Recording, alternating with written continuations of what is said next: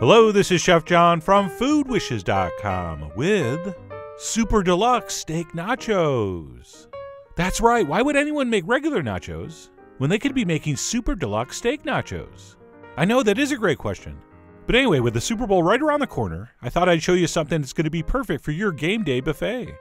I mean, when you serve something like this, no matter how boring the game is, or how lame the halftime show will be, and it's always lame, except when Cher does it, but when you have something like this on the table, no one will care, okay? So let's go ahead and get started with the steak. So what I have here is about 1.5 pound piece of flap steak, also known as flap meat. Don't worry, it only sounds inappropriate. And what we want to do is season this on both sides with salt, freshly ground black pepper, and some chipotle. And while this flap steak is my personal favorite choice, something that works just as well and is incredibly similar would be skirt steak, which we have tons of recipes for. So you should be able to get either of those cuts at any butcher, but generally skirt steak's a little easier to find, so that will work.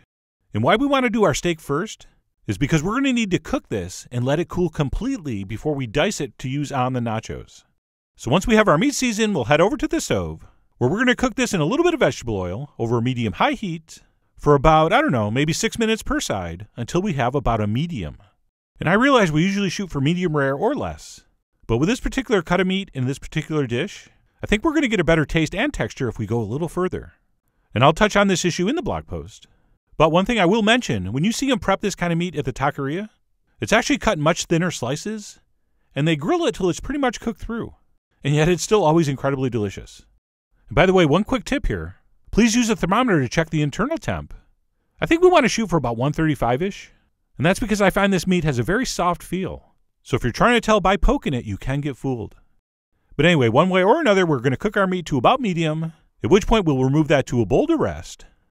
And as soon as we do, we're going to turn off the heat and add a splash of water to our pan to deglaze all that amazing goodness off the bottom, which, as any self-respecting food wisher knows, is called a fond.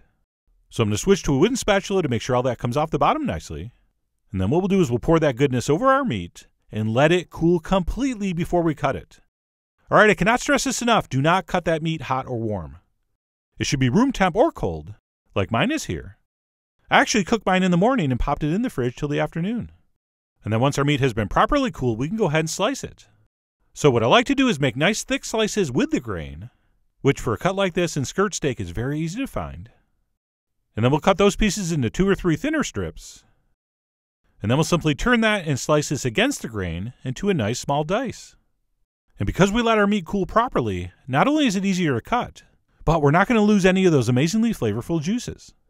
So we'll go ahead and cut up our beef and add it right back into the same bowl it came from. And we'll take a spoon and we'll toss it with all those beautiful pan drippings we recovered by deglazing. And that's it. Our steak has officially been prepped. And at this point, we could use that as is, or we can just wrap that up and pop it in the fridge until needed. And then besides prepping our steak, the other thing we need to do is get together our refried beans, which is going to start with one of 2 recommended fats, which would be lard, which I'm using here, or some rendered bacon fat. So I'm going to melt a couple tablespoons of fat over medium heat, and then into that we will toss a finely diced onion with the traditional pinch of salt, and cook those stirring for about 5 or 6 minutes until they start to soften and sweeten and turn translucent. You know the drill. And once our onions are just about to that point, I like to add a pinch of dry oregano. And by the way, if you have access to espazote, that would be even a better choice. But anyway, I'm going to toss in a little bit of dry oregano, and we'll cook that for a few seconds before adding our drained and rinsed canned pinto beans. And this would be the perfect time to admit we're not making real refried beans here. This is just a quick but still delicious shortcut version, especially made for nachos. So save your cards and letters. I'm sure we'll do the proper version one day. But anyway, we're going to dump in our beans in a splash of water, and we'll stir that together and let it come back to a simmer. And I'd like to let it cook about 5 minutes or so. And our beans are already cooked, but I like to do that to make sure the onions are nice and soft and sweet. And at that point, we're going to turn our heat down to low and smash these with a potato masher or something similar. And how smooth and creamy you make these is totally up to you. You guys are the gauchos of your nachos, so you're going to have to cowboy up and make the tough call for how much to smash these. Actually, I'm just kidding. It's not a tough call, because these are good chunky, smooth, or somewhere in between, which is kind of how I'm doing them. And then once those are mashed to our liking, we will add more liquid to get the appropriate texture, because keep in mind, these do have to be loose enough to spoon over nachos. So we'll stir in some water until we have something that looks sort of like this. Oh, and by the way, if you make these ahead, they're going to really tighten up. So don't be surprised if you have to add a little more liquid when you heat these up. But anyway, once we're happy with our viscosity, we need to season these up with some salt. And quite possibly more than you think. Because what will happen is you'll add a spoon, and you'll stir it in, and you'll taste it, and you will be shocked how bland these are. So you'll add more salt, and then it will be better. And not that these need to be exactly bursting with flavor. The beans are kind of a semi-bland glue for the nachos, and they're going to go with lots of other flavorful ingredients. But we do want them properly seasoned with salt. And then once our beans are set, we can finally build our Super Deluxe nachos. So let's go ahead and toss some corn tortilla chips into a heat-proof pan. And personally, I think 2 to 3 chips deep is perfect. And once our pan has been chipped, we'll go ahead and top that with some beans. And how much to use, we're going to leave up to you, as we will with all the elements in this. I'm not going to give you specific exact amounts for nachos, that's crazy. So we're going to spoon over what we would consider enough.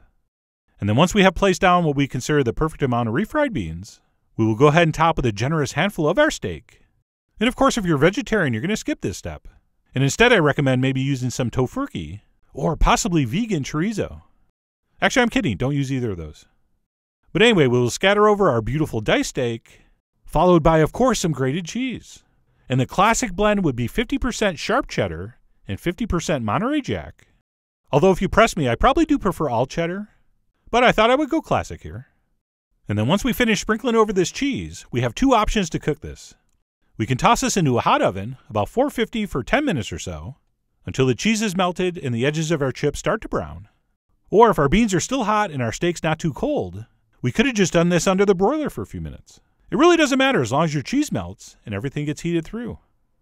And at this point, because we added beans and meat, we've gone from nachos to super nachos, but now we need to go from super nachos to super deluxe nachos, which means adding all the following fixins. So first up for me, I'm going to scatter over some nice, beautiful, ripe avocado that I diced and tossed with a little bit of lemon juice and salt. And as usual, all these finer details will be expanded upon on the blog post. So I'm going to scatter over some diced avocado, followed by some very finely diced onions. And I'm using white onions because for whatever reason, those seem to be the ones they always use at the taqueria. They must know something. And then after the onion, we're going to do some diced tomato.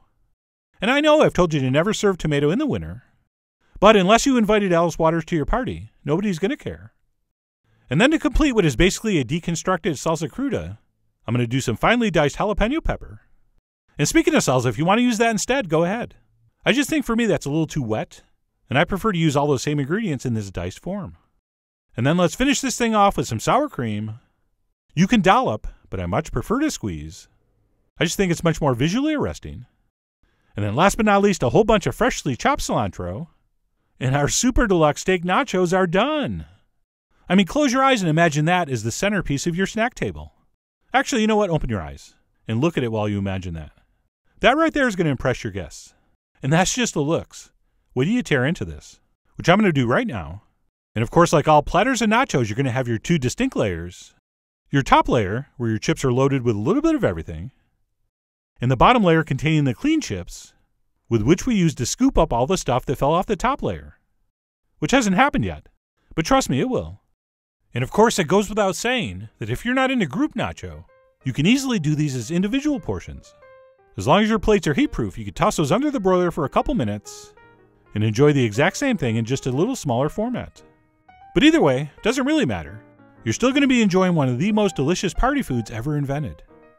Just an amazing amalgamation of taste and textures, and I really do hope you give these a try soon. So head over to foodwishes.com for all the ingredient amounts and more info as usual. And as always, enjoy.